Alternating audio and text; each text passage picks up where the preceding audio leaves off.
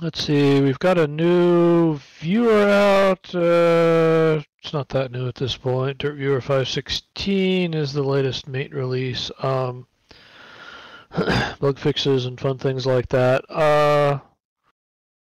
So now we're doing the usual round of merges and things.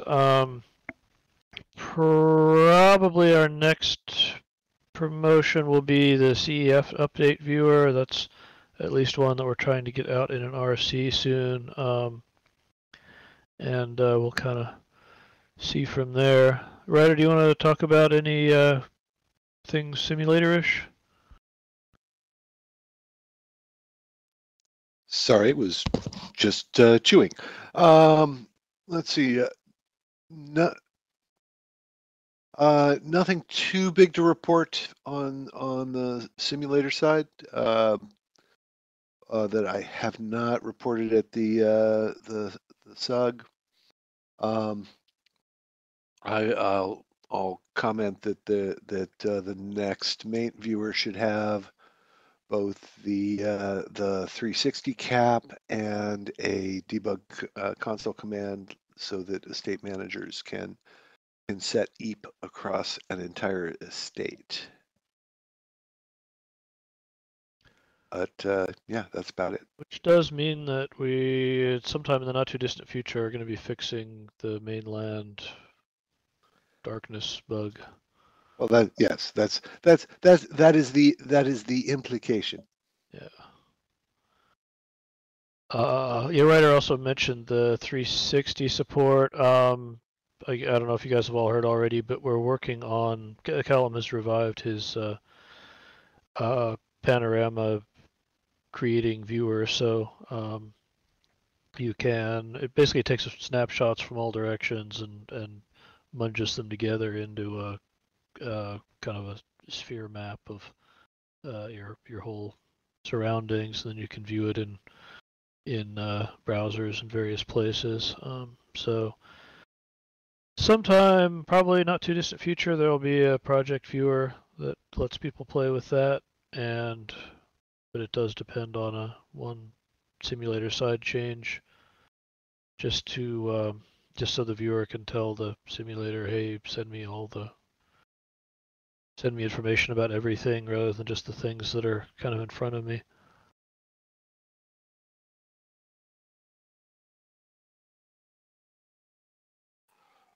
I actually want to address Coffee's comment, if I can break in here for a moment. The more I think about it, the more that a perms check is called for on that. Probably not a perm that would be auto granted in a not a perm that would be auto granted in a experience either. So what permission would you be checking for then? I'd set up a new permission.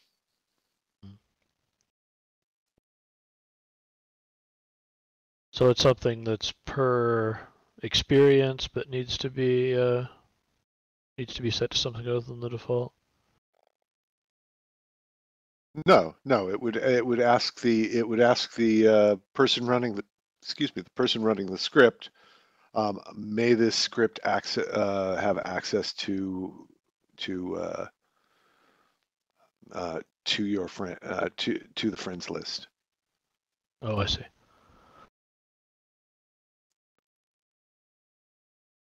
But it's the more I think about it, the more convinced I am that it is not something that should be allowed invisibly behind the scenes under any circumstances.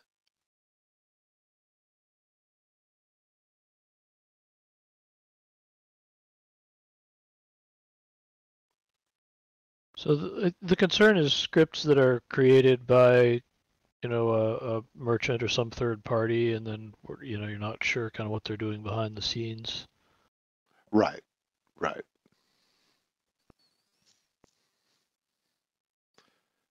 And I've seen enough drama at some of the clubs to know that some people would say, oh, you're friends with that person I don't get along with and have banned, so I am banning you too. And that's just an avenue for drama.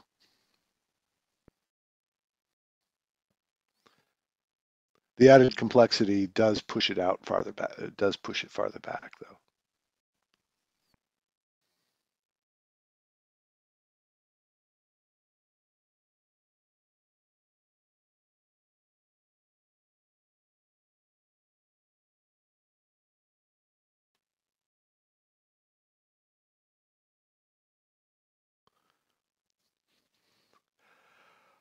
Ah, yes, but why add to the drama potential? If a script wants to access your friends list, it needs to be upfront about it.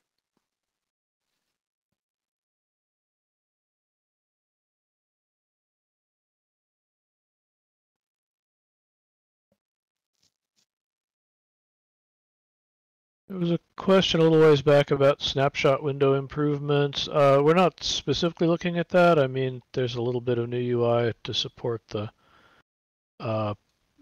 panorama creation, but it's not really addressing other stuff. What kind of improvements are you looking for there?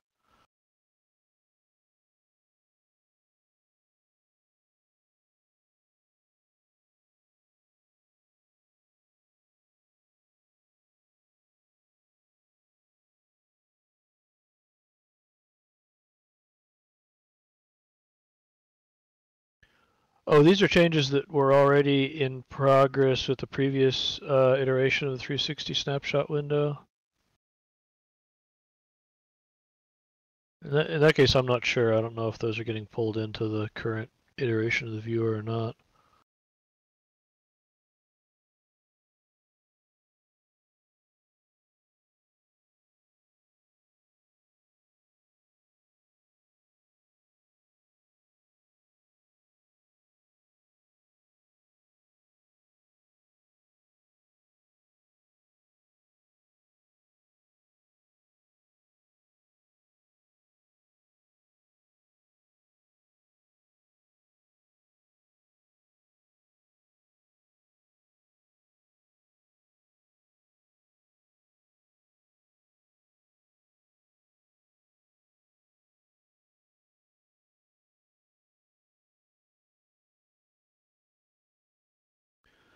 Yeah, the 360 viewer has been on hold for quite a while.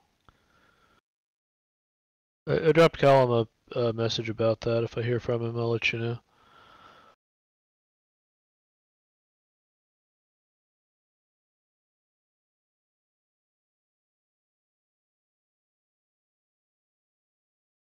Got graphics folks here too. Anybody want to talk about what we're up to there?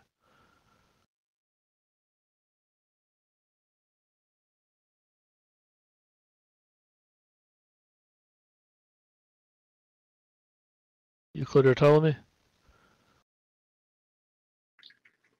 Hear me now? Yep. Okay. Our focus in the last couple of weeks and probably for the next couple of weeks is integrating Tracy into the viewer. We've just had this longstanding goal to improve our performance profiling capability, and we've launched a project to do that, and it's halfway done probably, or a little bit more. And I know most, or at least several of the other TVVs are already using Tracy, so we thought we'd get on board and integrate that into the viewer as well. That's really the only thing we've been doing for last few weeks.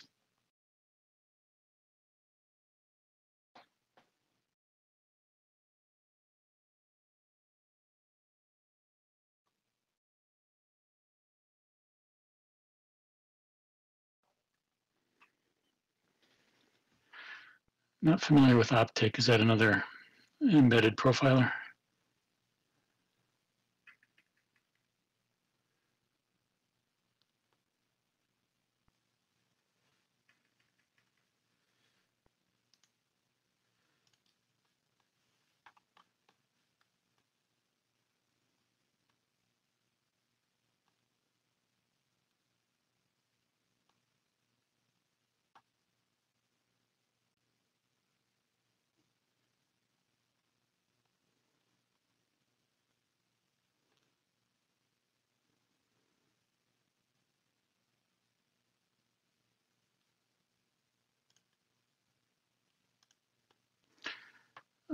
it looks pretty similar to Tracy.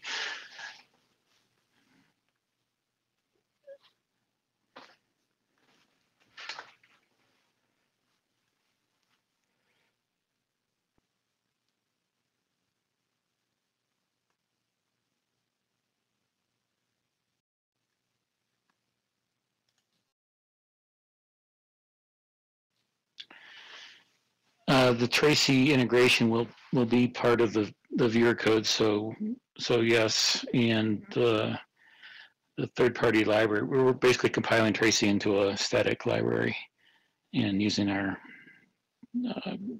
the same way as all the other static open source libraries. So it'll all be part of the repo. However, it's not. We're not planning to ever ship it enabled. It'll be a command line switch that will be, a dev will have to be building the viewer to turn it on.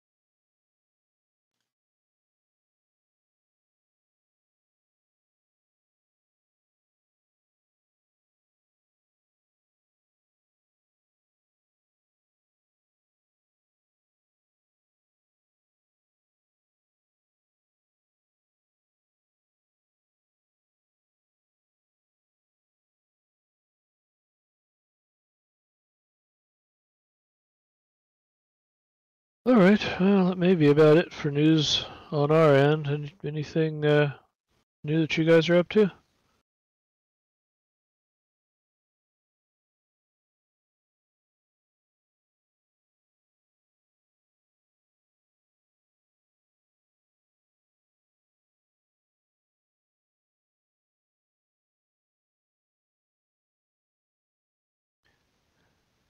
Yeah, I saw that, Coffee. Thanks for sending that along. I'm actually about to run off for a couple of weeks, so if you don't get any immediate response, I'm not ignoring you. I'm just off the grid for a bit. But once I get back in early August, I'll have more time to be looking at that stuff.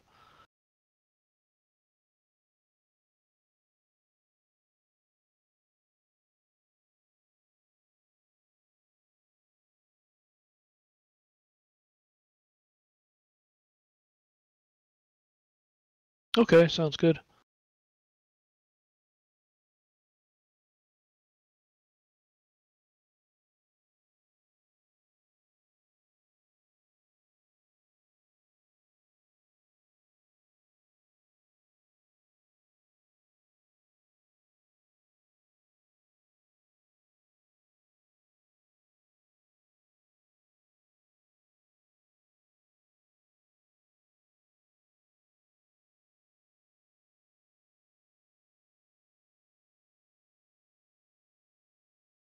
Eat direct chat messages that start with an @ sign and won't show them to the viewer. Don't know. I will try and use it for RLV, yeah. Yeah, I don't know anything about that one. I'll see if I can find out anything.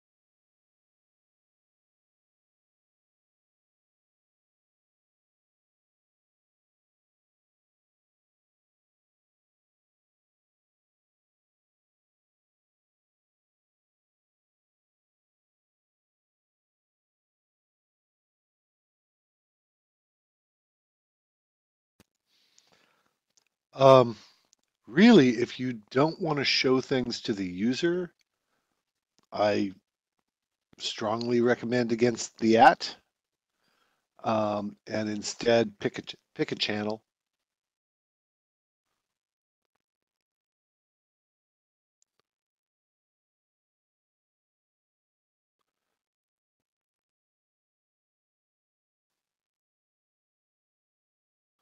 Oh, oh.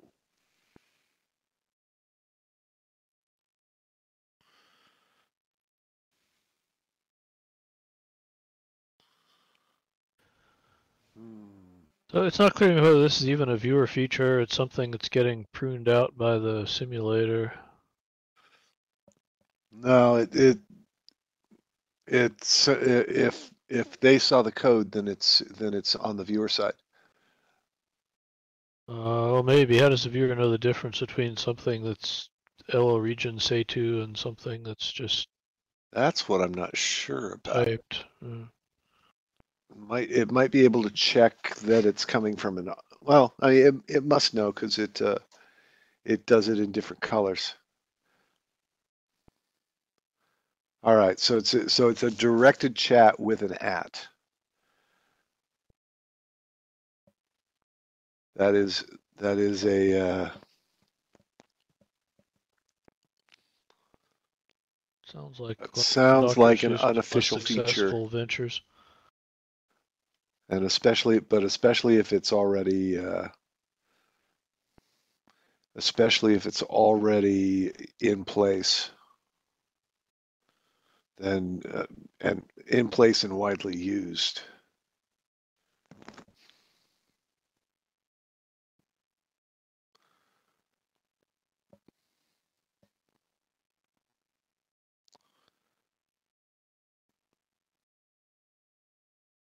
Yeah. Okay. Well, I guess the short answer is we don't know the history of that. If there's lots of content out there that depends on it, then we would be probably relatively unlikely to change it because it would generate a great deal of consternation. That's not quite the same thing as saying that there's an explicit spec that says it's supposed to work that way.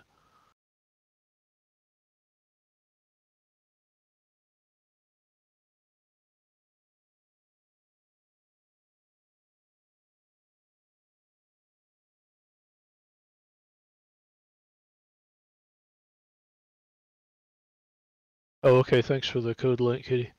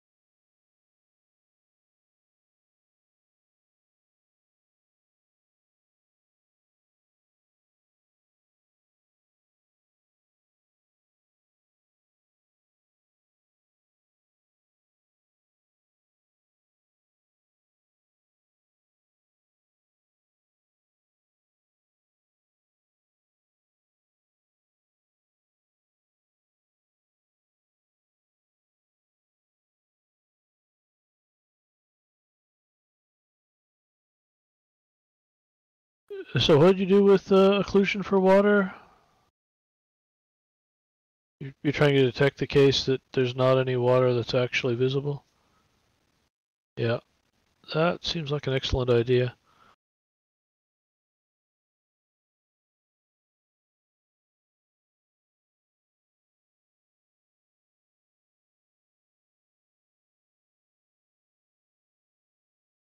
Yeah, we've seen some really surprising numbers for performance impact of water that isn't even there.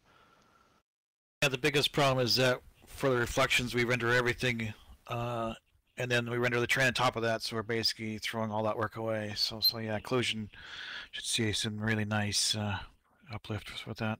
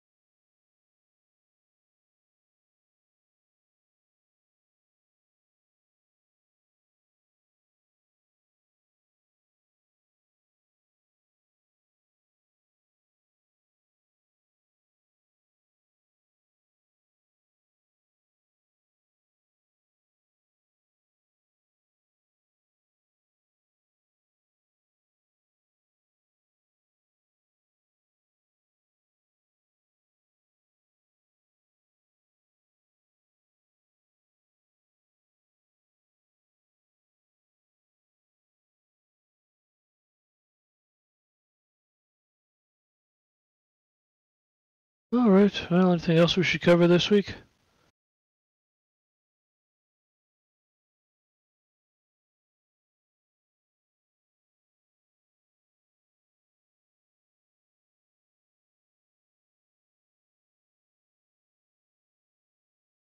All right. I guess we'll run off then. Thanks for coming, and we'll talk to you next time.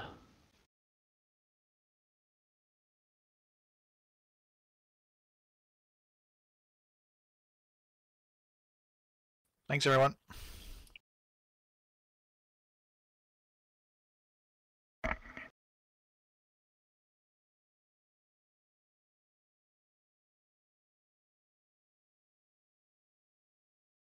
What did you discover?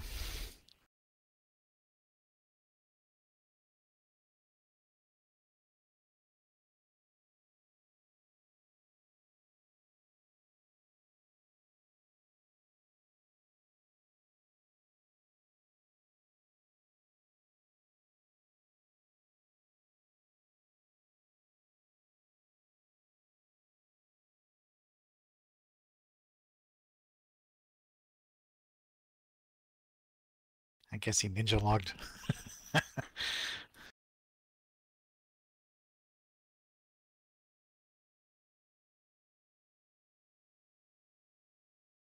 Probably wants to get started on his vacation.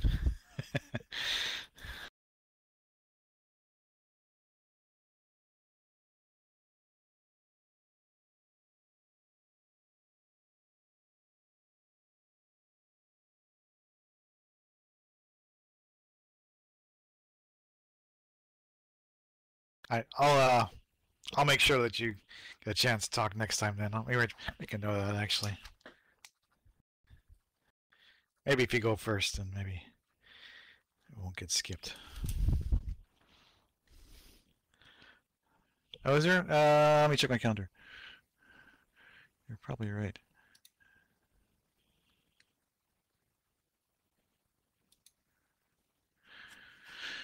Next week, nothing.